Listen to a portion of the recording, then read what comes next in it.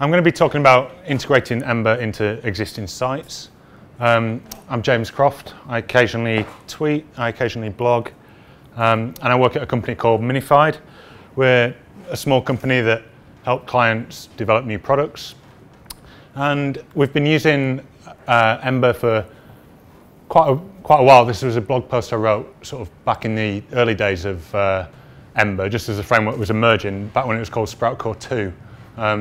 So we've built a few things at Minified using Ember, from apps where, like JavaScript only web apps, where Ember's like, where everything's built in Ember, to sites where we've just built small parts of it in Ember, where we've integrated Ember into existing sites. So first I'm going to talk about this debate that keeps rearing its head between progressive enhancement and JavaScript only web apps. So on one side you've got people arguing that sites should be accessible without JavaScript for delivering the base content of the site. And on the other side you've got people arguing that the sort of web has moved on and we can treat the browser as a runtime, and JavaScript only web apps can offer experiences that normal sites can't offer. And it's often presented as this pick your side type argument, and Ember's clearly targeting itself as a framework for building these JavaScript only web apps. But the problem is not everything's a good fit to be a JavaScript only web app. So in this talk, instead of talking in the abstract about these things, I'm going to walk through a case study of a site that's not a good fit to be a JavaScript only web app, but a site that I've used Ember on, and I'll show you how and where I'm using Ember and where it's helping me out. And I mean, you could even say that I was using Ember to progressively enhance the site. So the site I'm talking about is Endless Rotation. It's a side project of mine, and this is a music discovery site for DJs. And it's all based around the concept of DJ charts. So every month DJs will often produce top 10s of the tracks that they're liking that month, and they do it to give recognition to the artists that produce those tracks and build some hype about the track. And Endless Rotation is a place that DJs can come and chart that music, and it breaks away from this 10 per month format, and the DJs can chart as many or as few tracks as they like. And I use that chart data to drive a recommendation engine to suggest similar tracks. And this site isn't a good fit to be a JavaScript only web app. So this is what the site looks like. This is the page for a particular track, and you've got a list of which DJs charted the track. You've got an embedded player, so you can click the play button and the YouTube video will start playing of that track. And then down here we've got this section where you can explore tracks that we think are similar. So this is a publicly accessible site where I'm delivering content, and it needs to be crawlable to be indexed. A lot of the traffic comes from Google because DJs often chart tracks before they've been released, and no one's written much about them on the web yet, so it ranks quite highly. So that's a source of traffic that I'm not willing to use, and I don't think JavaScript only web apps are indexable by Google just yet. I think maybe if you build them in a certain way. But people have come up to solutions with this indexing problem. So this is Discourse, which is a forum site written in Ember, and they've got around this indexing problem by using this no script tag. So if you visit Discourse with JavaScript turned off, then this is the view that you see. It's server rendered HTML that lives between these no script tags. If you visit with JavaScript enabled, then your browser will just ignore everything between those no script tags. Ember will boot up and render this version of the site. So that's one solution, but it sort of seems a bit like double work to me. You're rendering things on the server, and then you're throwing all that away and then rendering everything again on the client, and you might get some reuse out of your templates depending on how you've set things up, but if not, you've got this sort of keeping things in sync between sort of server and client, and it's not a solution that I particularly wanted to use. But other people are coming up with the solutions for indexing JavaScript-only web apps. Some people are like running JavaScript runtimes on the server, pre-rendering the content, pre-rendering the site, and serving that up. And I think you can structure your JavaScript web apps in such a way that search engines can start indexing them now. I saw something recently about Yahoo might be indexing some Ember app. But the thing is with endless rotation, like all of those solutions are valid, but at the end of the day, it's the sort of site that I just wanted to be server rendered. Like I didn't want to enforce a JavaScript runtime just for delivering like simple content.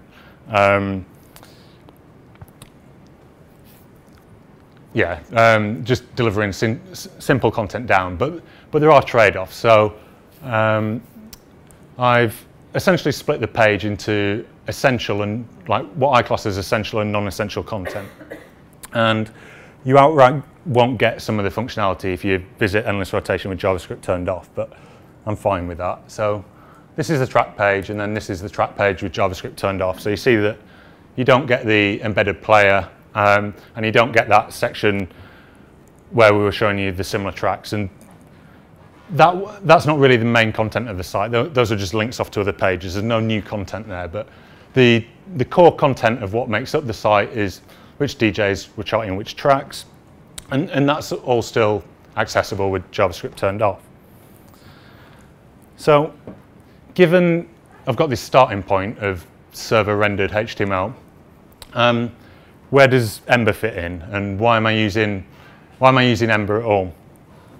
Well, as a starting point, let's consider this track player. So each page has this play button, and if you click the play button, then an embedded YouTube video pops up and starts playing the track.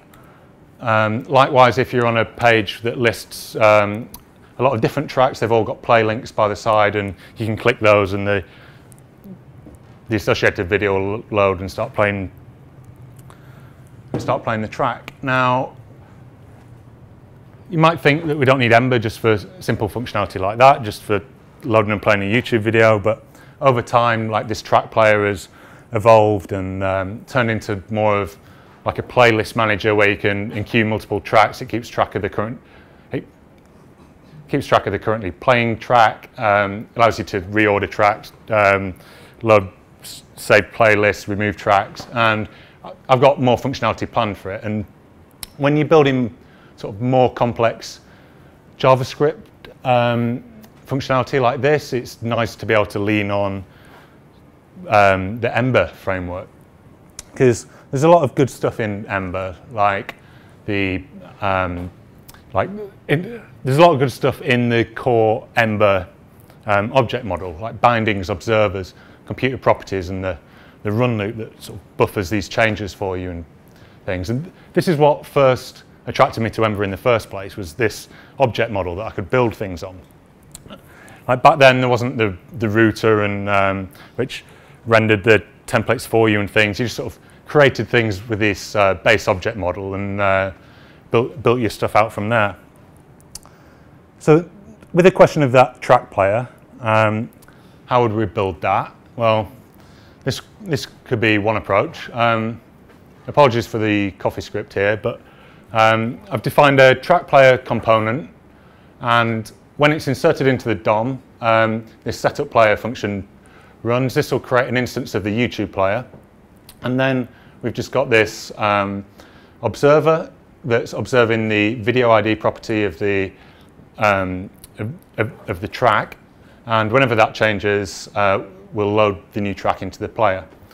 So we've got also defined a track controller, and in our template we can just wire up this component such that the track property is bound to the track controller. So all that needs to happen to start playing a video is that we change the content of the track controller. We give the track controller like an object with a video ID property, and the video will start playing. So how do we populate the content of that track controller? Well, if we had an Ember app, we'd most likely do something like this.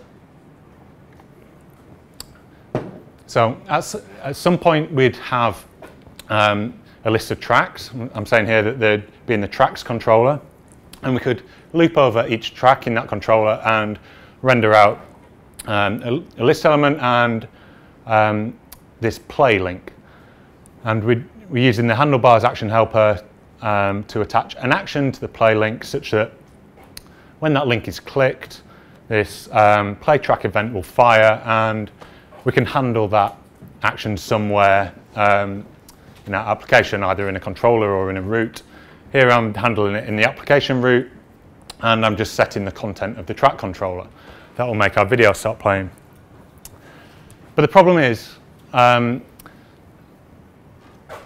endless rotation, like Ember isn't rendering these links. Ember isn't rendering these play links, so we can't use this action helper where the links are rendered by the server and are on the page and rendered before Ember even initializes.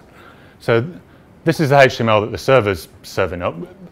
Similar, we've got this play link, and we've given it a couple of extra attributes like the artist and the title, given it the class of play.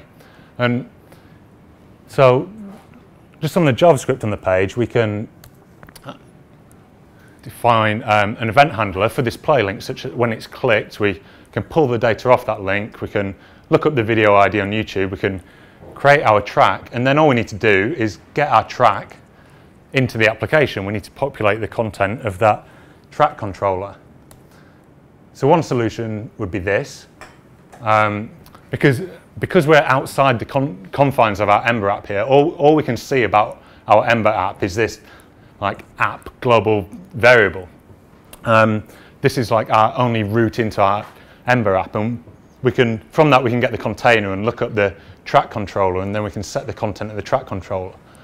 And that does what we want, but like we're using this double underscore container.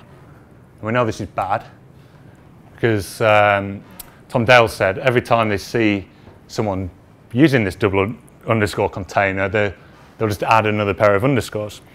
But from outside the confines of our Ember app, like that's the only way that we can grab a handle on the track controller. But there's a workaround in this case. So this is our event handler, and we can just pick up this code and move it into the confines of our Ember app. We can put it in an initializer. And in the initializer, we have access to our container, and this is a guilt-free container. Like there's no underscores here, so we can do the same thing. We can look up the track controller on the container, and then we can just populate the content of that track controller. So in this case, we've found a workaround. Like we've just been able to pick up our code and move it into our Ember app, and everything's happy. But I've been in situations where where you can't just pick up your code and like move everything into Ember, and I have had to go in through this like underscored container before. So in this case, we haven't solved the problem of how to get data into our application from the outside world, but we have found a workaround. So if you think where we are now, like if you click this play button, the track will start playing, but as soon as we click one of these links, the browser is going to request the new page and load the new page, and we're going to lose that playing track, and that doesn't make for a very good like user experience. We want that track to continue playing as we sort of click around and browse around the site. So the solution to this is to like only load the content that has changed, and a way of doing that is by using PJAX. So PJAX was originally developed for GitHub and used in the file browser, and if you click around the file browser there, you'll see that the whole page doesn't reload, just the section that's changed loads. And it does this by hijacking all the links on the page, and when you click them, instead of changing the window location, it will fire off an XHR to the server, and the server will deliver back only the content that has changed, and then they change that in the browser. So I wanted to put this in there because, like, for those of you who don't know, TurboLinks is basically a rebranded version of PJAX. Like, DHH came along and rebranded PJAX as TurboLinks and made it a default in every Rails project, which, like, TurboLinks, like, totally has a bad rep, and for the record, it definitely shouldn't be on by default in a Rails app. However, used in the right place, like PJAX or TurboLinks, like, it can be effective. And you speak to people, and most people like GitHub's file browser experience, but if you told any Ember dev that you were building a new app using TurboLinks, like, you should expect a few snidey remarks. But here I am using Ember and TurboLinks, like, side by side. So just don't tell any Ember core people. But in this case, it's a solution to our problem. We've started the track playing, and now we can click around the site, and we're not having a full page refresh, and the track will continue playing. So you can sort of browse around. You started the track playing. You can click a link. You don't lose the track playing, but you're seeing the new content. And every link you click, we're just changing this section of the page. So now our Ember application is long-lived. We've taken our Ember application outside of the, like, we're making it long-lived by taking it outside the browser's normal sort of request response of the entire page. So there's just one piece remaining, which is, like, this section, this explore similar track. So this is like a paginated tabbed list where when you click these tabs or move to the next pages, we're grabbing content from the server. So given that we're serving up this, this section via PJAX, how do we make this section? So one way you could do it would be, in the PJAX response that you're serving up, you could have some JavaScript there that manually created a view, and here would creating an instance of the controller and passing that to the view, and then just appending that view to the page. And this is the way that you used to do things back before there was a router, like back in the sort of early days of Ember. You'd just sort of create these instances of your view, and you'd, like, put them on the page where you're going to use them. But if you do this now, you'll get this warning that's saying that your view doesn't have a container. So every instance of a view now needs a container. So we could give our view our container like this, but again, if someone catches you doing that, like, we're soon going to end up in this situation, like with this API. But we've basically hit upon the same problem again. There's no way to access objects within our Ember application without going through the container, and using the container from outside the context of your apps discouraged. Another way to do it is, rather than create the instance of the view yourself, you could look up the view on the container, and that will create the fresh instance of the view with you, and create the fresh instance of the view for you. So then you're not coupled to the naming of the view, so it's like a win for dependency injection, but it doesn't get you away from the underscore container. Likewise, instead of creating the track controller here, you could look up the track controller through the container, and that would return you the instance of that. And I haven't found a way around this yet, so I've just been using this double underscore container in my code, because there's actually no way to, like, reach into an Ember app from outside and, like, create instances of things or like change the data in there. So in working through this case study, we've ended up with this hybrid site. We've got a server rendered site that has some Ember enhancements and uses PJAX or turbo links if you want to cause a reaction, so that the Ember components are long-lived and are not lost in the normal browser request-response behavior. So the point is that Ember's got this great object model. Like, there's some really great stuff in there that makes it useful not just for building single-page applications. It can be really useful to lean on that object model when you're building complex JavaScript behaviors. It seems that Ember's targeting itself solely at being a framework for JavaScript-only web apps, apps where Ember's front and center in the application and everything is done through Ember. But hopefully I've shown you a case where Ember isn't a good fit for the whole application, but that it can still be used to build parts of your app where it makes sense.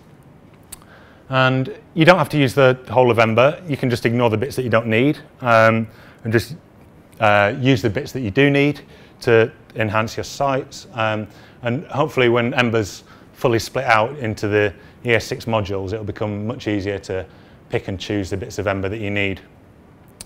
One area where I think Ember could be improved is when working with code that lives outside the confines of the Ember app.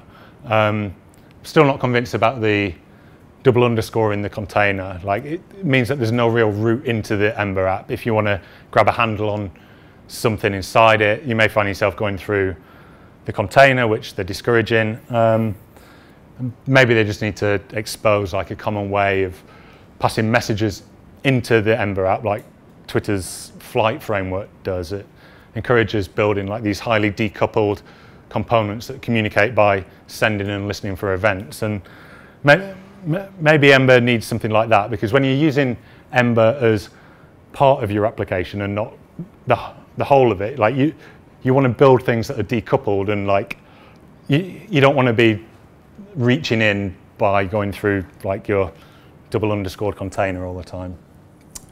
So finally, like, it's not possible yet, but hopefully one day Ember will be able to work with existing content on the page rather than needing to render everything itself from scratch. So then you'd be able to serve up these server rendered HTML, and Ember wouldn't need to throw it all and like re-render everything itself. It could just sort of see what's there and like come in and take over and enhance what's there. And that's it. So if you've got any questions, I'll be happy to answer.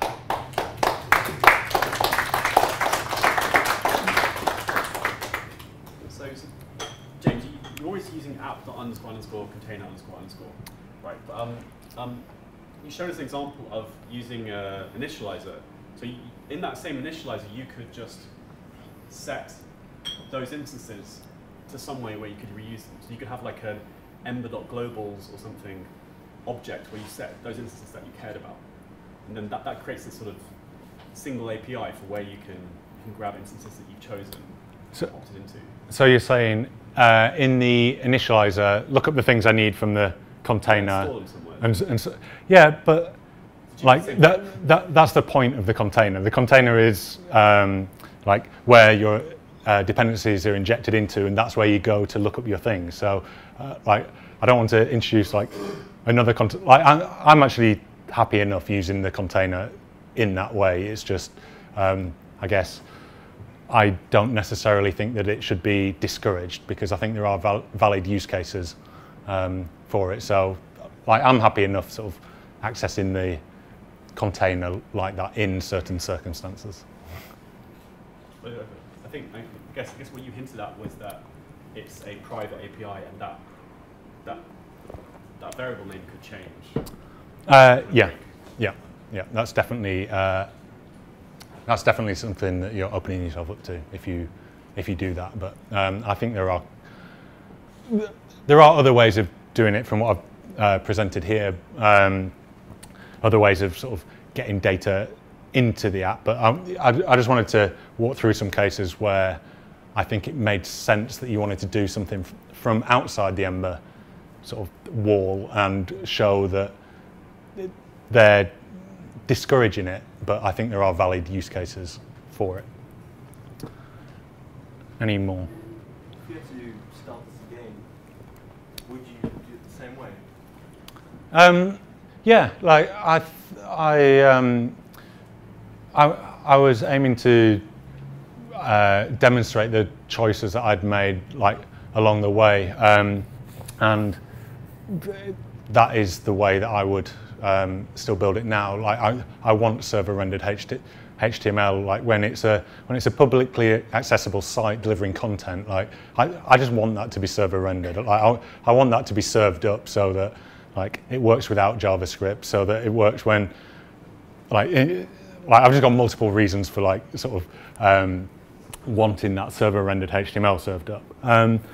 But then I wanted the experience where you could browse around the application whilst having this track playing. And if it was a site with no JavaScript at all, like that would be you'd lose it every new page you navigated to. So like the solution to that was PJAX, and Ember came in when I wanted to start building more complex behavior. So yeah, basically I would do things the same way if I'd rebuilt it.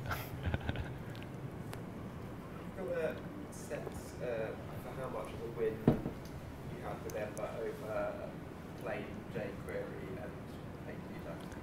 Could you repeat the question, James, for the recording? Yes, so the question was how much of a win do I think I've had using Ember over just plain jQuery and things. And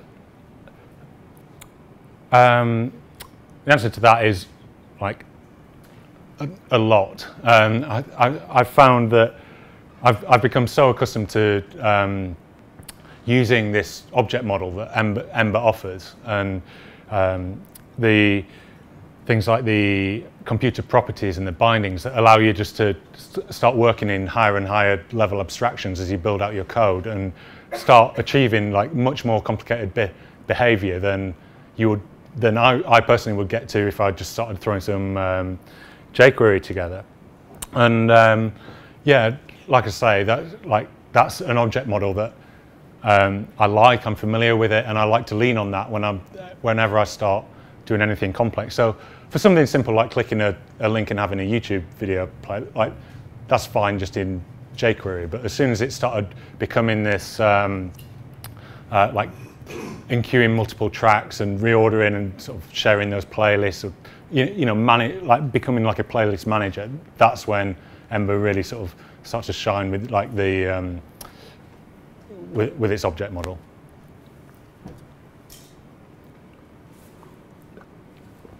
All done? I can do that one.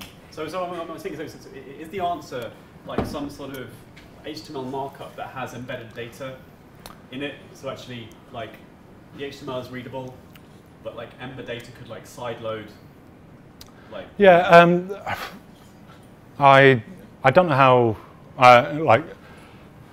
I don't know how Ember would come in and start working with the content that was already there and just sort of slot in. But apparently Angular works with existing content on the page. I don't know how they do it. Like, I haven't looked into Angular so much, but I guess whatever data you've got on the page that isn't marked up in a way that could easily be pulled out, like you would need to add in via data attributes or whatever. Like you need to make sure all that data is there, I guess. All right, thank you.